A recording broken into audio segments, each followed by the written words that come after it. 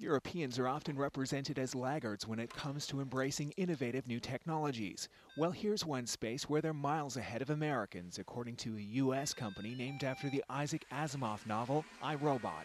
That's right, robotic floor cleaning.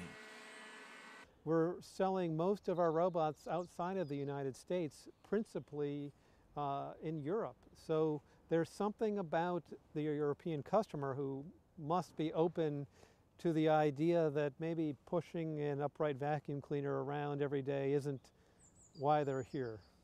Colin Angle is the CEO of the Massachusetts-based robotics company and is in London to launch a new floor-scrubbing robot called Scuba.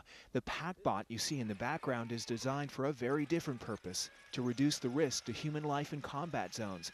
This robot can climb stairs, it has a remote-controlled arm to investigate potentially dangerous situations. It can even get back on an even keel if it's knocked over. Saving lives and cleaning carpets. Believe it or not, there is some overlap, says Angle. Our most famous robot, the Roomba vacuuming robot, does a very thorough job cleaning your room. Why?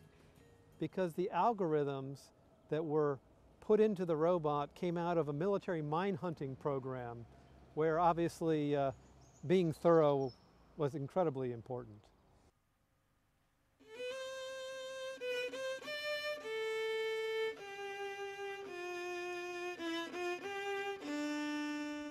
The rise of the robot in our everyday lives has been a staple of futuristic thinking for quite some time, and to a certain extent it is becoming a reality. There are robots to entertain us, robots to serve us, and even humanoid robots designed to help the brighter among us learn the finer points of dentistry.